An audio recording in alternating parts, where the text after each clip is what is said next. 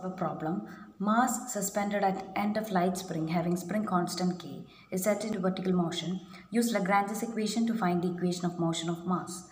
We are given the information that mass m has moved from equilibrium position vertically, and we have to find the equation of motion of mass using Lagrange's equation. Let's look at the solution. Suppose at instant t, mass m has displaced x units from equilibrium position O vertically to a new position capital P, then kinetic energy at new position capital P is obtained as capital T equals 1 by 2 m into dx by dt the whole square. Using the familiar equation, kinetic energy equals half m into v square, where m is the mass and v is the velocity. We have v equals dx by dt.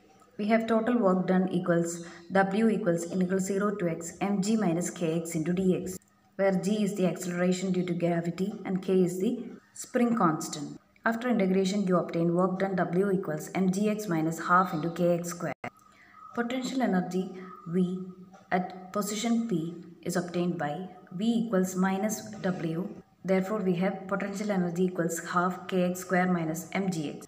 Lagrangian function capital L equals T minus V, and we have capital L equals half mx dot square plus mgx minus kx square by 2. X dot denotes dx by dt.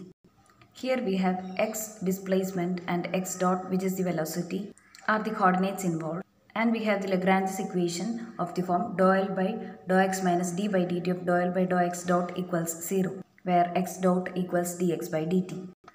From this Lagrange's equation we obtain where capital L equals half mx dot square plus mgx minus kx square by 2, dou L by dou x equals mg minus kx, and dou L by dou x dot equals mx dot.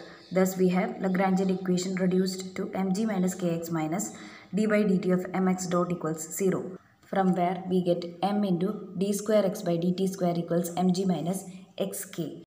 d square x upon dt square denotes acceleration, which is the derivative of velocity x dot, and this resultant equation is the required equation of motion of mass.